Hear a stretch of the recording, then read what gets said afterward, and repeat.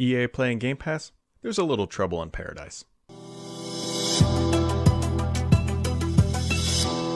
But the trouble may not be too much to be concerned about. Actually, Microsoft was expected to announce today that EA Play for Game Pass on the PC was available and you could go play all those titles just as you would anywhere else. But actually, that's not being announced today. Microsoft is actually writing, when we originally set out to write this blog post, which would announce the availability of EA Play on PC with Game Pass, it looked a little bit different. Unfortunately, what had been a celebratory post is now one asking for a little more patience. We made the decision to delay until 2021.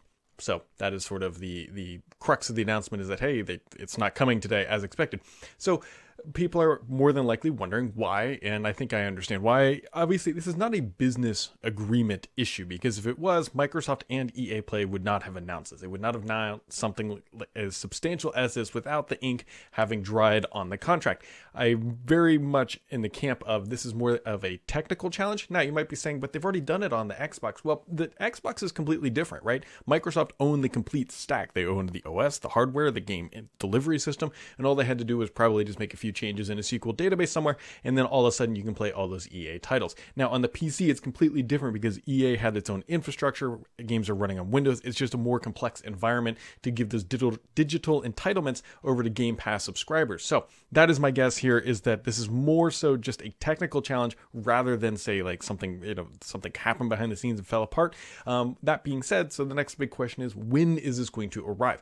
My gut would tell me that this is going to arrive much sooner in 2021 rather than later. Considering it was going to go live today, they were obviously trying to hit that deadline and they missed, and they're not going to launch it here in the second half of December because of the holidays. And so that means it's probably being punted to early 2021 when they give a better end user experience, because they don't want to launch this and have people just really up in arms saying it doesn't work, because then you end up with a Cyberpunk issue, and we all know how that's playing out for them. Anyways, so be on the lookout for an updated release date on that. And as always, I'll keep you updated on whenever I'm hearing as well. Hit that subscribe button. We'll catch you on the next one.